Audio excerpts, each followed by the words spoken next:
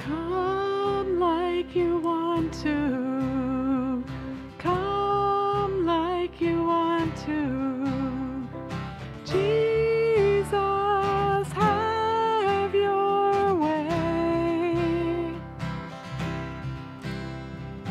God of the breakthrough, nothing can stop you. Let your freedom reign. You're falling now like heaven's rain, enthroned upon your children's praise. You're tearing down our barricades as we sing. We welcome the healer in this place. We welcome the author of our faith. We welcome the God who makes a way. His name is Jesus. His name is Jesus.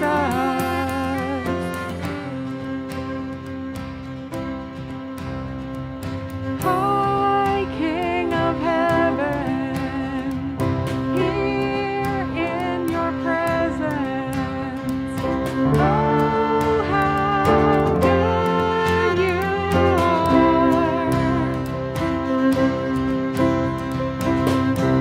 You're falling now like heaven's rain, enthroned upon your children's praise. You're tearing down our barricades as we sing. We welcome the healer in this place. We welcome the author of our faith. We welcome the God who makes a way. His name is Jesus. His name is Jesus. Let your living waters fall on sons and daughters. We will not resist your heart.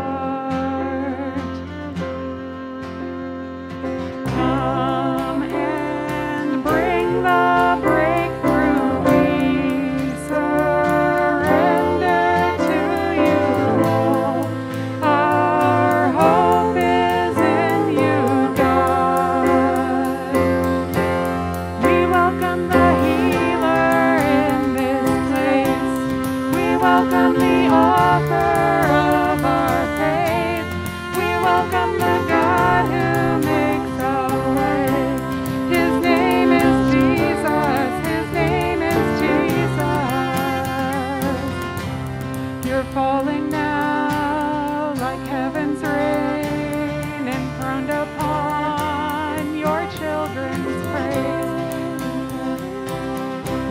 Our barricades as we sing. We welcome the healer in this place. We welcome the author of our faith. We welcome the God who makes a way. His name is Jesus. His name is Jesus.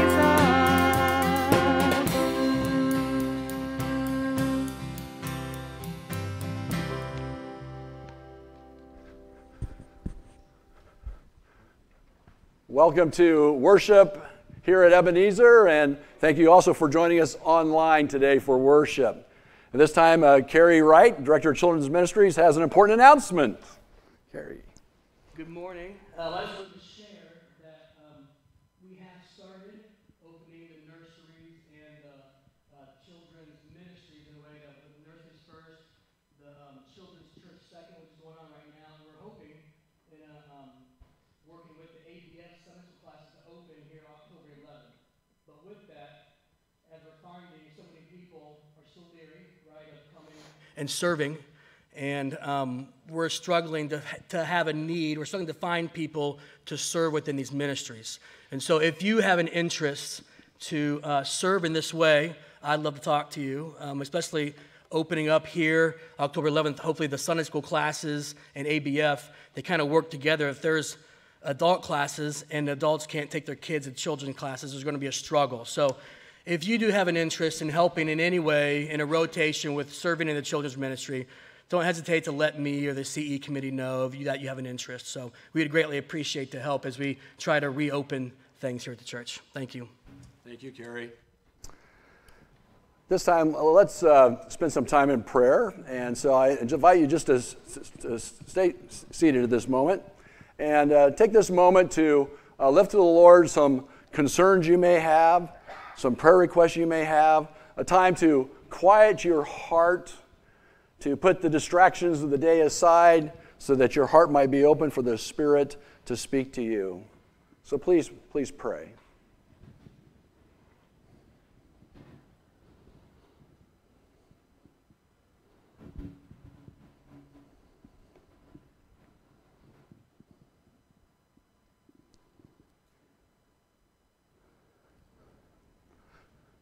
Lord, we thank you that we can come into your presence through Jesus, your Son. Thank you, Lord, that you are a God who cares, who hears our hearts. Lord, we have brought before you many requests, and we thank you in advance for how you will answer our prayers.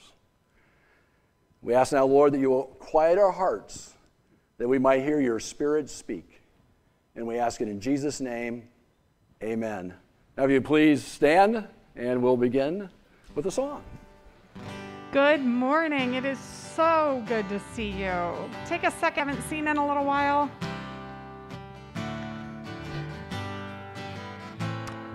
We are so incredibly thankful for the mercy of God. We are so humbled that he loves us so much, and his mercy is indeed more. What love could remember no wrongs we have done? Omniscient, all-knowing, he counts not their sum. Thrown into a sea without bottom or shore. Our sins, they are many, his mercy is more.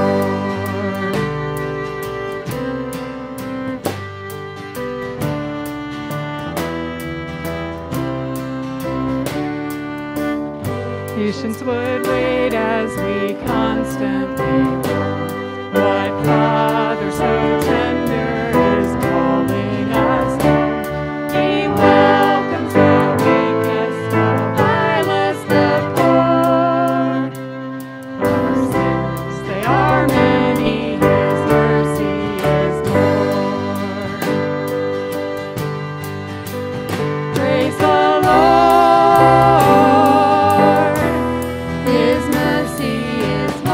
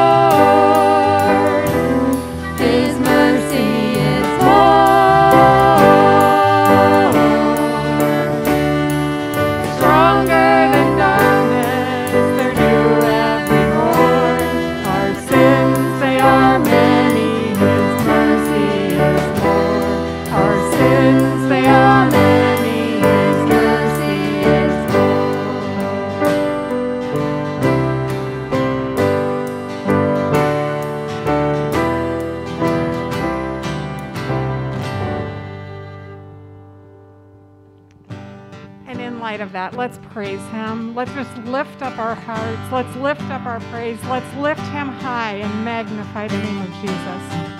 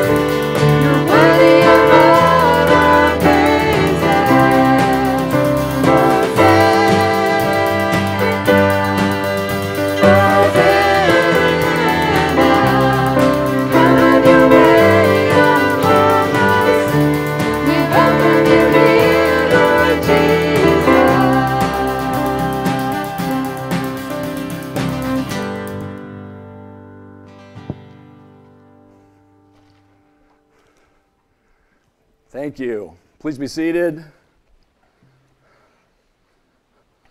I love this cartoon by Charles Schulz, and I love that expression by Linus.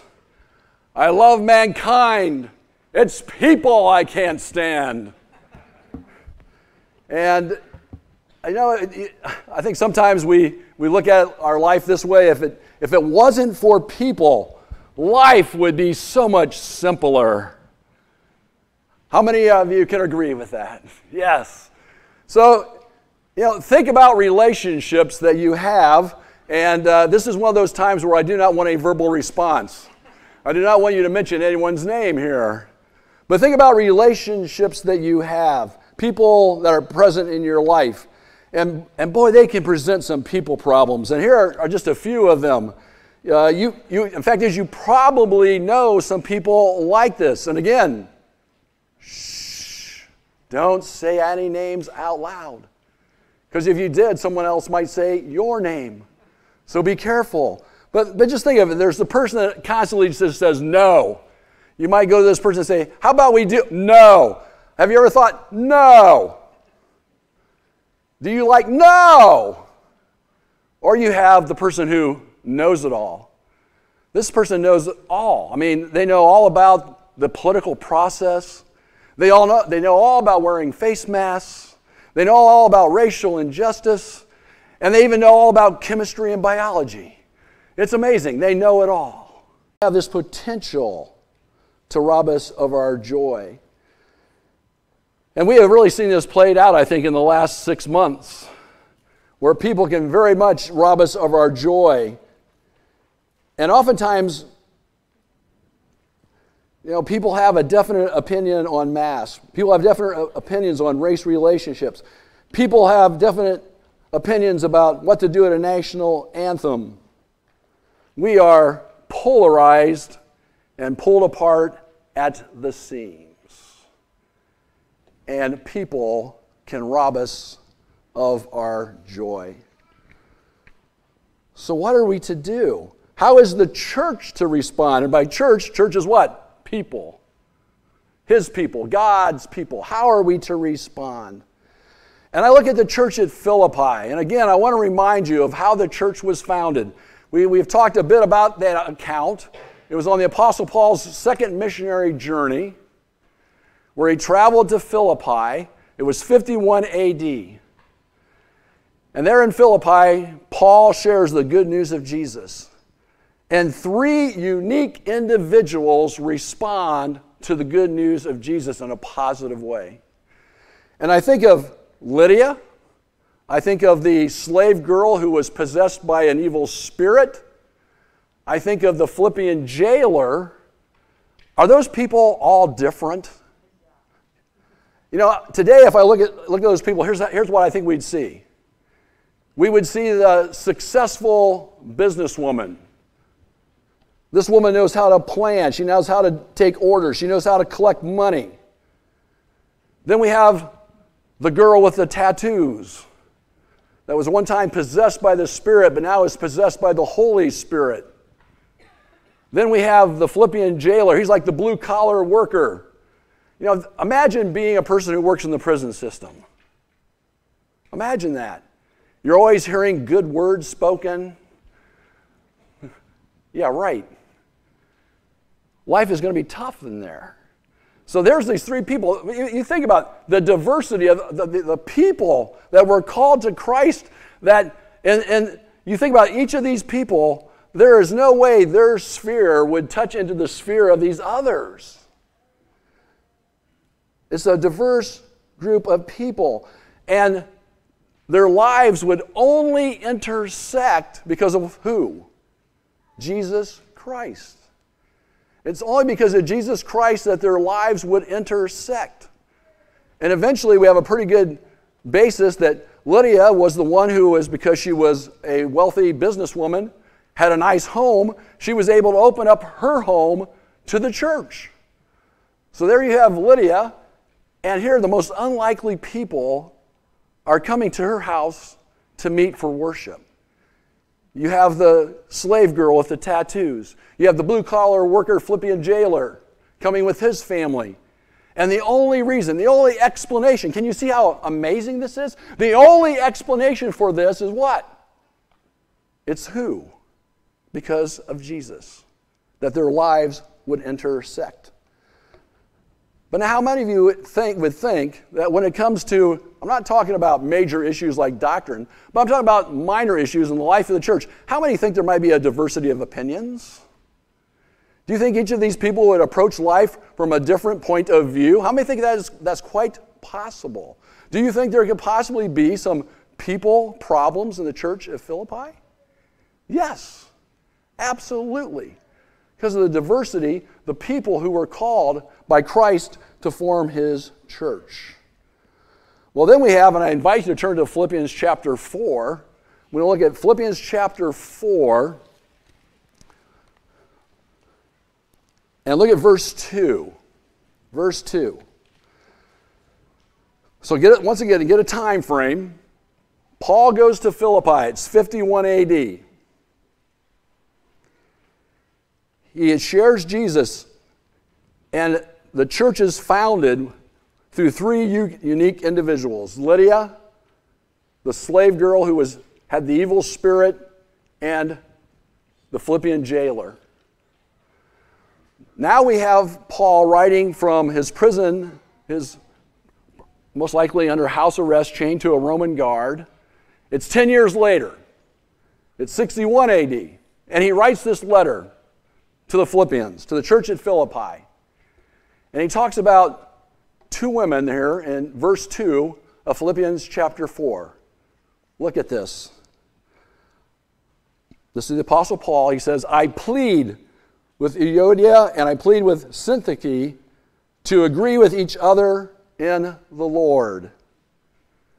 Now here are two women that are going in opposite directions. There is some sort of disagreement that is happening among them.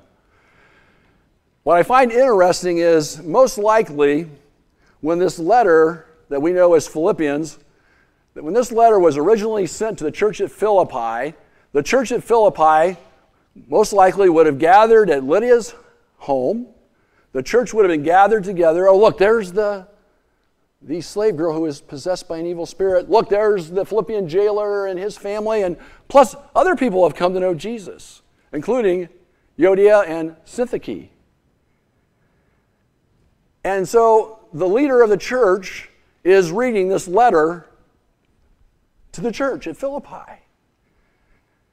And imagine you're one of these two women, and you're there sitting there. Oh, the Apostle Paul mentions us by name. He mentions them by name, and it's not because he's like saying, commending them. He's saying, ladies, get it together. And I can just imagine Syntyche saying, Euodia, notice that the Apostle Paul mentioned your name first. And of course, Euodia is saying the Apostle Paul is writing in alphabetical order.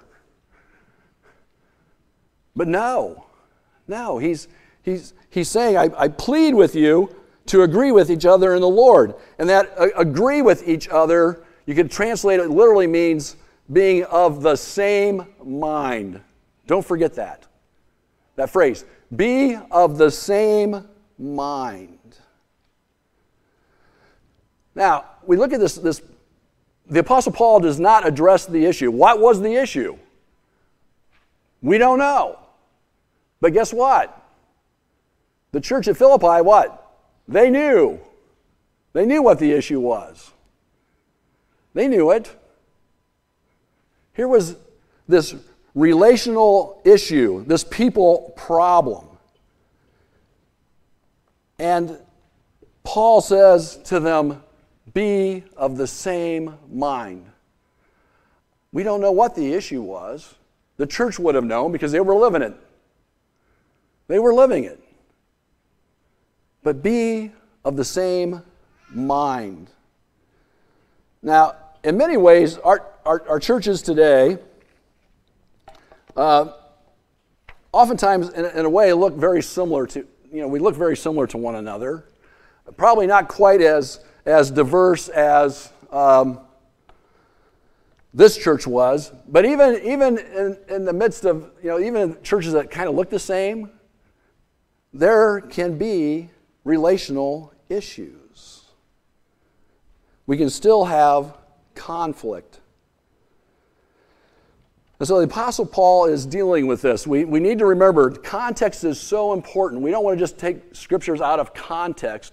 We have to remember that Paul is addressing an issue in the Philippian church, and that issue is relational conflict. And he is sharing God's message to this church, and he's sharing God's message to us of how to deal with relational conflict. And so we go, before we look at chapter 2, we need to look again at the end of chapter 1. And we mentioned this last week, but the Apostle Paul said to the Philippian church that, church, you are to live as citizens of God's kingdom. And this is oftentimes known, this verses 27 through 30 is known as a hinge passage. It's a hinge passage because what came before it, verses 1 through 26, is Paul describing his situation. And Paul's situation was what? We should know this by now. He was what? He was in chains. He was under house arrest. All right? That was his situation. And he didn't know whether he was going to be what? Freed when he went to trial, or whether he'd be what? Executed. He didn't know, but he knew this. To live as Christ, to die is gain. And now he's moving from his situation, and now he's going to the situation in Philippi. So this is a hinge. It's a hinge passage. It's now going to speak to the situation at Philippi. And he says here that we are to live as citizens. Verse 27, whatever happens, conduct yourselves in a manner worthy of the gospel. That is to live as citizens of the heavenly kingdom. Then whether I come and see you or only hear about you in my absence, I will know that you can stand firm in what? One spirit, contending as one man for the faith of the gospel. He wants them to be what? Unified. He wants there to be oneness. He wants there to be a togetherness. Because he realizes the church of Philippi is also going to experience outside pressure. There's going to be persecution. There's already persecution happening. And they can only stand if they are united together, for divided they will fall. And so then it goes into the next section, chapter 2. So please turn to Philippians chapter 2. And the first thing that Paul is going to do, as he talks about we're to live as citizens of God's kingdom, of heavenly kingdom, is he's going to talk to them about their present reality. These first two verses is about the Philippian church and their present reality. And he says, if you have any encouragement from being united with Christ, if any comfort from his love, if any fellowship with the Spirit, if any tenderness and compassion, then make my joy complete by being like-minded. Now, the end of that scripture is saying, be of like-minded, and it depends upon your translation that you have before you, is the same phrase used in Philippians chapter 4, verse 2, which is this, be of the same mind. He's telling the church, be of the same mind. Now, eventually in chapter 4, he calls out two women. He calls them out and says, you need to be of the same mind. But the entire church is to be of the same mind. Why should they be of the same mind? Well, it says, all those ifs. Did you notice those ifs in that? If you want to, just even circle. And notice how many ifs are used. Now, we, in our present day English, when we look at the word if, we oftentimes think it's conditional. In the Greek language, when you heard the word if, you're thinking of the word since. What Paul is describing is actually their reality. You can almost substitute the word if for the word since. If you have any encouragement from being united with Christ, Paul is saying, and you know you do. This is a reality in your life because of Christ. It's their reality. They have encouragement, comfort, fellowship, and tender compassion in Christ. And because of that, since that is their reality, then verse 2 starts with the word what? Then. since this is your present reality, then make my joy complete by being like-minded, having the same mind, having the same love, being one in spirit and purpose. Be of the same mind. Make my joy complete by experiencing unity within the church. This is your reality in Christ. Now live it. Make my joy complete by being one. Then Paul goes and tells us what that looks like. How can we possibly be one? How can we demonstrate it? And he tells us in verses 3 and 4. 3 and 4. Do nothing out of selfish ambition or vain conceit, but in humility consider others better than yourselves. Each of you should look not only to your own interests, but also to the interests of others. Here he tells the church at Philippi, and he's telling us, this is what you are to pursue. You're not to be selfish. You're to be humble and live in humility. You need to get your eyes off of yourself and your eyes on to others. This is how the church at Philippi can be of the same mind. When everyone is committed to this, don't be selfish, be humble, and get your eyes off of yourself and look at others. Now, think how revolutionary that is even in our culture today, which is very much what? Me, me, me. And that attitude creeps what? Into the church. We have heightened the individual, and the individual has become like a god, and the world revolves around that person. Here we see no. Don't be selfish. Be humble. Get your eyes on to others. And then Paul says, I want to give you the best possible example I can ever give you. And who do you think that is? Jesus himself. He's going to say, if you need an example of who is not selfish, who is humble, who gets their eyes off of self and their eyes onto others, guess who it is? Well, you don't have to guess, because Paul tells us in this next portion of Philippians chapter 2. Your attitude, your thinking needs to start here. Your attitude should be of the same as Christ Jesus. This is the mindset we're supposed to have here at the church at Philippi and speaking then to us. Jesus Christ, Christ Jesus, who being in the very nature God, did not consider equality with God to be grasped, but made himself nothing, taking the very nature of a servant, being made in human likeness. And being found in the appearance as a man, he humbled himself and became obedient to death, even death on a cross. Now think at this point, Jesus, God, becomes man, becomes flesh. Jesus is the God-man. He is fully God. He is fully human. And he surrenders himself, and this is what we know at Advent time, Christmas time, as incarnation. God coming to us. And he humbles himself to be, what? Born of the Virgin Mary. He becomes a baby. Can you imagine that? God in the flesh becomes a baby.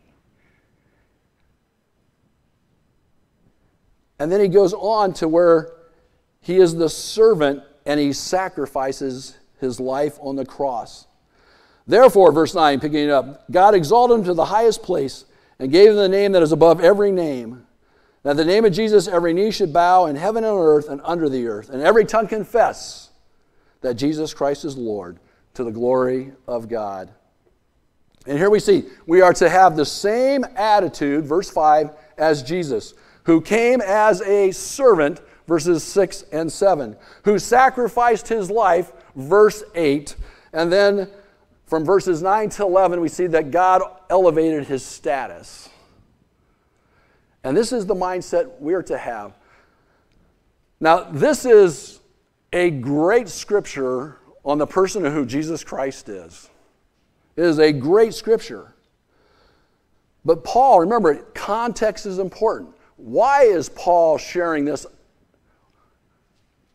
these great, brilliant scriptures, these words about who the person of Jesus is? Paul shares it not for its theology, but for its relational ethic. The context, remember the context. There is discord in the church at Philippi. It is meant to stir them to relational harmony. And the point is, Jesus, who is God in the flesh, becomes the sacrificial servant. And if God does this, comes in the flesh, then we're to be like him. And we apply this to our relationships with one another. We are to be like him, the sacrificial servant to one another. When I think of Jesus being the sacrificial servant,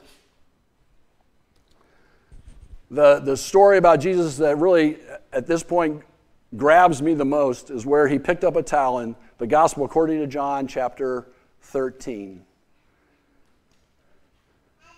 Remember, again, context is important. In John 13, where is Jesus at? Jesus is in a rented room called the upper room.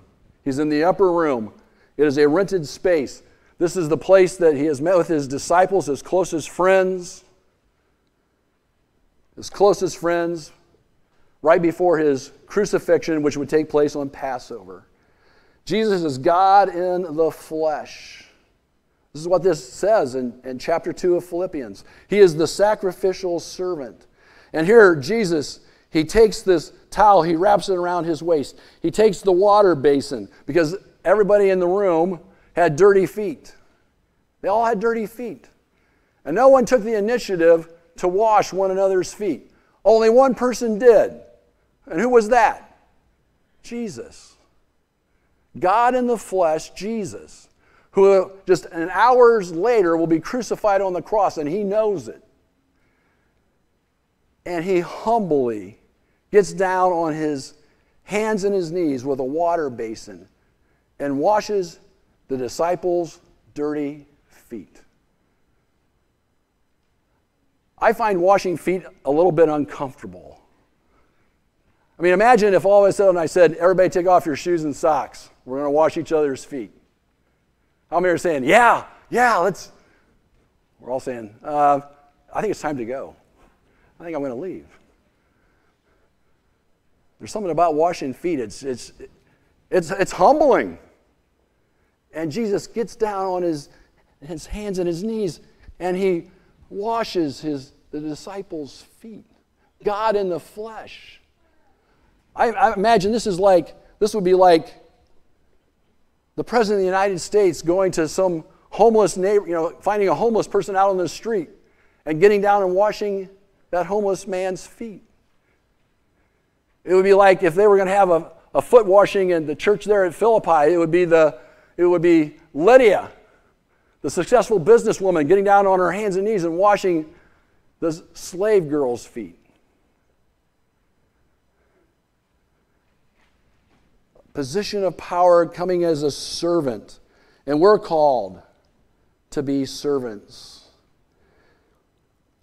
And so we look at that scripture again there in verses 3 and 4.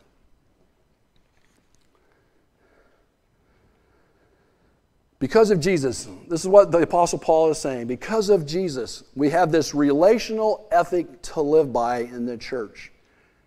And we can ask ourselves, each one of us can ask ourselves, and that's what I've been doing all week, asking myself, how am I doing? And I love it how the Ken Taylor in the Living Bible Paraphrase puts it. Don't be selfish. Don't live to make a good impression on others. Be humble, thinking of others as better than yourselves. Don't just think about your own affairs, but be interested in others too and in what they are doing. You know, I can just imagine Lydia, the successful businesswoman, the slave girl who was possessed by an evil spirit at one time, the Philippian jailer, a blue-collar worker, getting together in the church. And I think, you know, God doesn't make mistakes when he puts people together in a church. And I think if you put these three together, I think the church would be unstoppable. Think Lydia. She's the planner. She knows how to create a budget. She knows what needs to be done. She's a great planner. Think of the slave girl that had the evil spirit but now is possessed by the Holy Spirit. She is one she is a prayer warrior because she knows that life is about a spiritual battle. And then you got the blue-collar worker, man. He's going to pursue working at this project with all he's got because he knows how to work. How many think it's great? God puts the people together in the church that need to be there. But you can't be so focused on your area that you forget about the others. And so for Lydia, the slave girl, and the Philippian jailer, they all had to remember that they needed to keep the main thing the main thing. They had to remember what brought them together in the first place. And what brought them together in the first place was what? Jesus himself. Jesus himself. Sacrificial servant. God in the flesh. Served. Sacrificed his life for my sin and died in my place. First and foremost, they needed to look at Jesus. When they look at Jesus and who he was or is and what he had done, they recognized who they were. They had to keep the main thing the main thing. Keep Christ first and foremost. And then it helps us to get our eyes off of ourselves and to think of the other person. See who Christ is, see what Christ did. Yes, it's unity. Unity is not uniformity. And for instance, we can't be all things to all people. We can't do everything there is to be done. And there will be times where we won't agree on what we can maybe call the small stuff. But again, we think of what? We think of Jesus. First and foremost, the sacrificial servant. All other matters become small in comparison to remembering who Christ Jesus is. So, are there people problems? Do you get along with everyone? Everything's peachy? Probably not. But here's the deal. If you're going to put this scripture into practice, here are three ways, I think. When you have a person that maybe you have a differing idea, differing perspective. We're not talking about things that are major like doctrine. We're talking about what I would call, in a sense, the small stuff compared to the doctrine and compared to Christ himself. I always find it helpful to begin with prayer. In fact, all this is what Jesus taught. He told us even to do this with people who are our enemies. And so here we're talking about we should do this even more so with people who are in the church. But when there is disagreement, we begin with prayer. And we focus upon the Lord. We break bread together, which means maybe we sit down and have a cup of coffee together. And I look at some way to bless the other person. How do I bless them? Man, today in our culture today, it's so easy when we're in disagreement with people just to post something nasty on social media, isn't it? It's amazing. It's amazing. Instead, pray. Break bread together. Bless the other person. Bless them. Speak highly of them.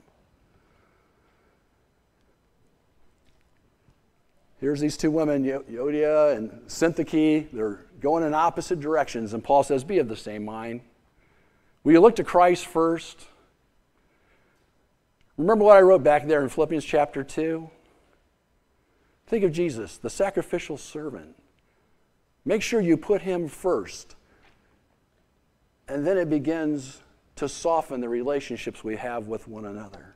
And we look for ways that we can serve the other. And we will find out that joy, again, begins to creep back into our hearts. Don't be selfish. Don't live to make a good impression on others. Be humble, thinking of others as better than yourself. Don't just think about your own affairs, but be interested in others too and in what they are doing. All because of Jesus, the sacrificial servant. Let's pray. Lord, you know how easy it is for your church to get sidetracked into different issues where there's differing opinions. And Lord, you call us instead to unity. You call us, Lord, to wash one another's feet. You call us to look upon Jesus, who is God in the flesh, came and washed dirty feet and sacrificed his life for my sin. Lord, help me to get my eyes off of myself and to think about my brother and sister in Christ. And Lord, if there is someone that I need to approach this week, give me the courage to make the contact, to have fellowship together, to love the other person. Lord, might we love like you, we ask in Jesus' name, amen. What a challenge to find ways to bless each other.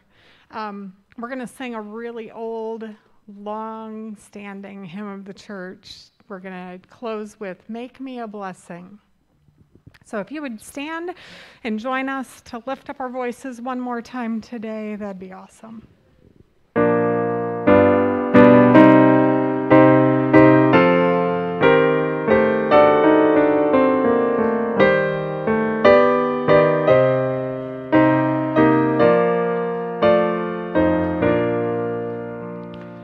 Out in the highways and byways of life, many are weary and sad. Carry the sunshine where darkness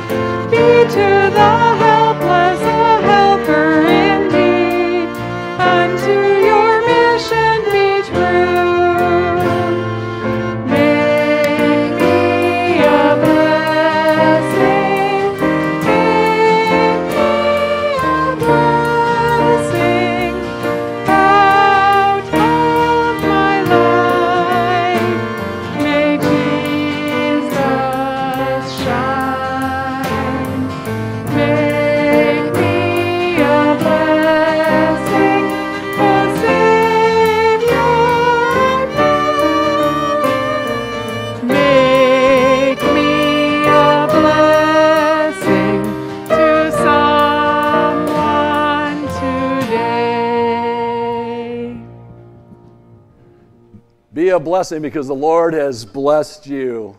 Let us close in prayer. And this is our prayer, that our love may abound more and more in knowledge and depth of insight, so that we may be able to discern what is best and may be pure and blameless until the day of Christ, filled with the fruit of righteousness that comes through Jesus Christ to the glory and praise of God. Amen. Please follow the usher's instructions to exit. It's a beautiful day outside. May you fellowship greatly outdoors.